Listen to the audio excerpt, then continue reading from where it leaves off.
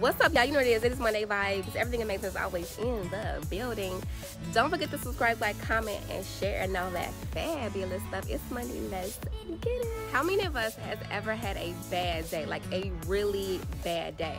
Did you really have a bad day, or did you have 10 to 20 minutes that you let your thoughts run reckless? Okay, that led to a bad vibe. Okay. How long do you let a few bad minutes disrupt the purpose of your life? How long? A year? A month? A week? A day? A few hours? Or a couple minutes? How long? Starting today, you should never allow bad moments to linger. Never. That's what the enemy wants. He wants you to remain stagnant, season to flow, or move or inactive, but we're not doing that. We are on the move, okay? We have to find beauty in the disruption, in the bad days, right? Take a moment and just breathe, okay? Take a moment to breathe.